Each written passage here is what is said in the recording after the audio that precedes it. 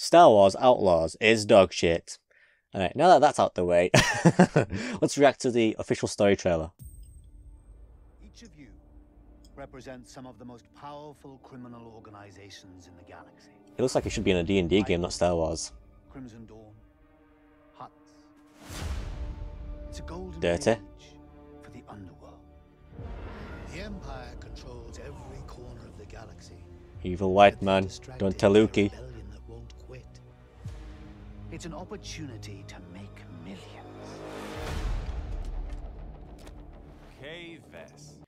She looks odd. She looks weird. She doesn't look anything like the actual person. The underworld's favorite.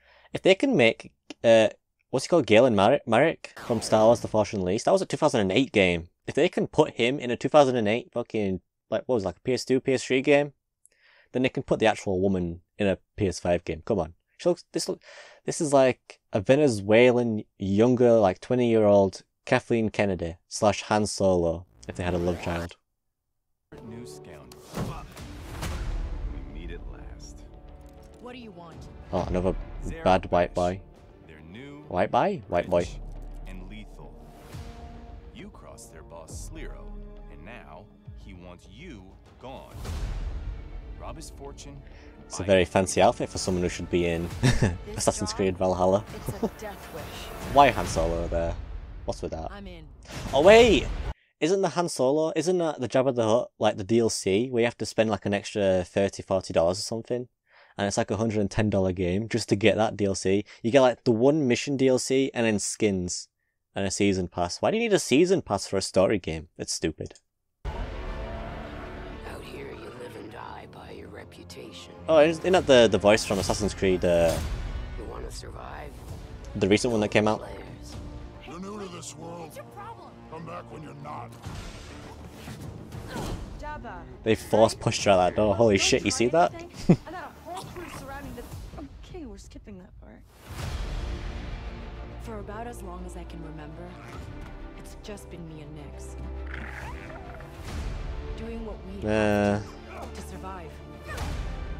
This job is my one shot. Hang on a minute. Have to survive. This job. Why the fuck is she riding on a fucking, what is that? A 1970s Honda motorcycle in Star Wars? The future? Is my one shot at freedom. It's literally a 1970s Honda motorcycle without wheels. What the fuck, We need man? the right crew. And the right ship.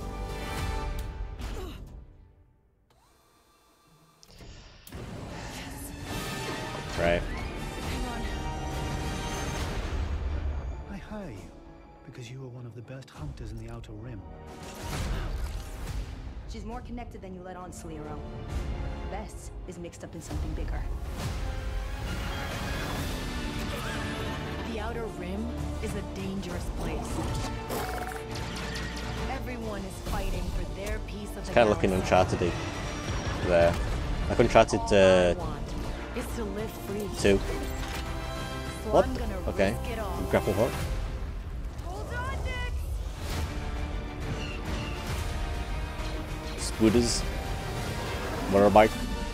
Star Wars Outlaws pre-order available now. I feel like there was a scene in here.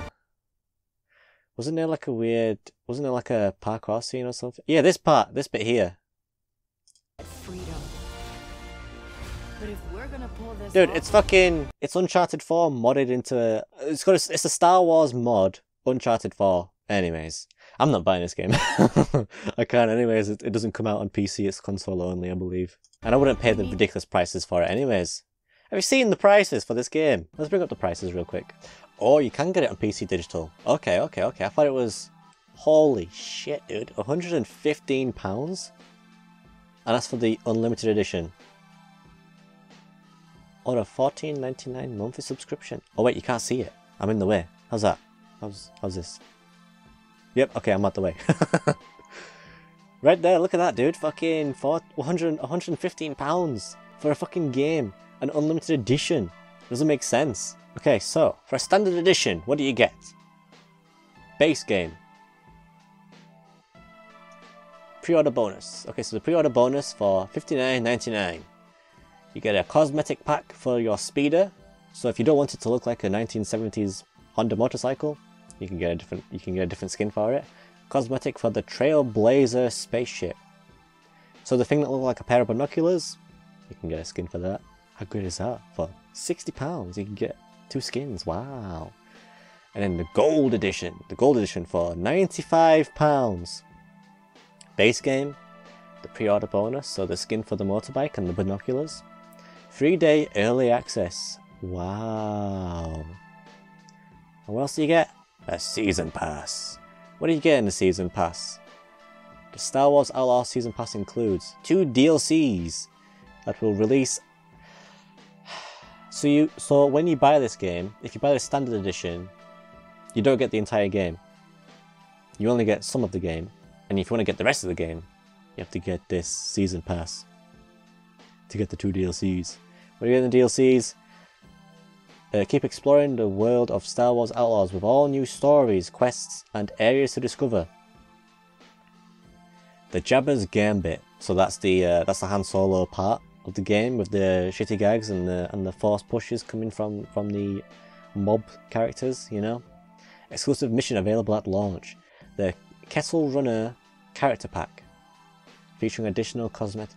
So it's 2 DLCs. You get a Han Solo reference mission, and whatever this mission is, it's so you can get a skin for £95. But wait, there's more.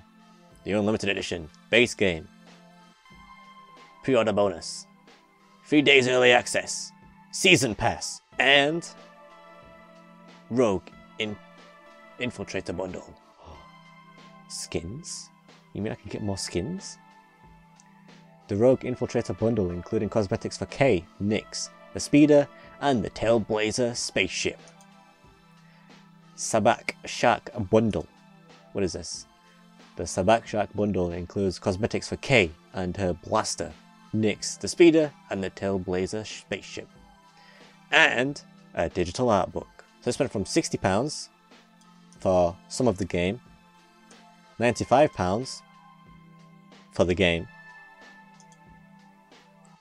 £115 for the game, digital art book, and skins. Or for only $14.99 a month. That's right, a $14.99 month membership. You can get the entire thing.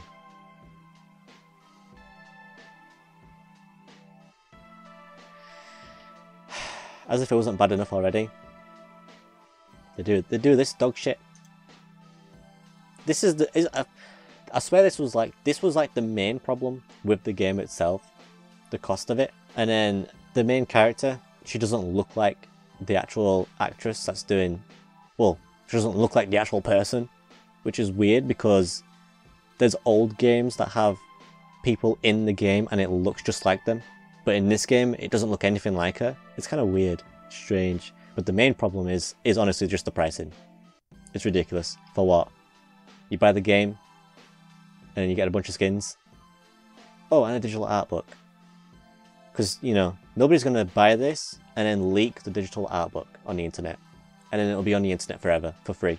I don't get it. It's so stupid. Even if I was going to buy this game, I wouldn't anyways. Like, I would rather just save this money and buy something else that would actually like have fun playing, you know? Like, I really want to play Helldivers. I really want to play Dying Light 2. I want to play Elden Ring, you know? I want to play like a Dark Souls game. I've never played a Dark Souls game. I'd rather buy them. I've never played any of the Fallout games, so I'd rather buy one of them and play that instead. I mean, you know, I'd rather do that. So it is what it is, guys. But this is honestly ridiculous. Something needs to change here with the pricing, because the pricing is ridiculous. I remember when you got a good game, like, I'm talking like the original, like the Modern Warfare 2 on PS3 for £60, and that was expensive as it was already at the time. But you got a game, you got an actual good game, you know, an actual good story to it, with everything already in there, and then everything else that came for it, like all the DLCs, that was added stuff, that was actually new stuff. It wasn't something that they made and then they went, let's make this a DLC instead, and then just started picking it apart, you know? Like, it was an actual full complete game for £60. And now it's like, you want the full game, you want the full thing. 95 to 120 pounds. That's what you need to spend if you want an entire game now. It's so stupid, man. Well, anyways, this is a reaction. Let me know what you guys think in the comment section down below. Leave a like, subscribe, it's free. And I'll see you guys in the next one.